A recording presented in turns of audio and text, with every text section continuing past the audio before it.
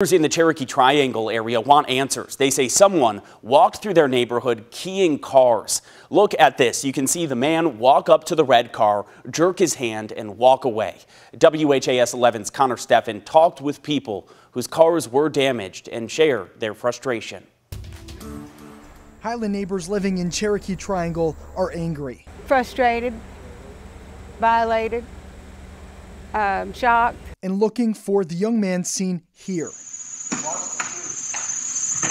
Neighbors say going around the neighborhood Saturday morning to cars parked along Glen Mary and Everett, keying doors one by one. And those hits were deep, in mine at least. Lena Lyons was one of at least a dozen car owners in the area to find extensive damage had been done. He was like, "There's a scratch on your van." And I said, "No, it's always been there." He said, "No, not this."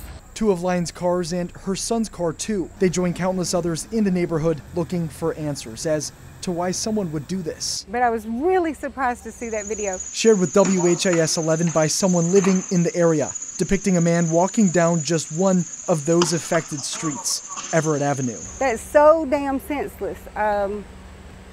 Just skipping along. A police report has been filed in this incident. Homeowners living in the area hope that the security camera footage may help lead to an arrest. If you have any information, you're advised to call LMPD's anonymous tip line at 574-LMPD. In Louisville, Connor Steffen, WHAS 11 on your side.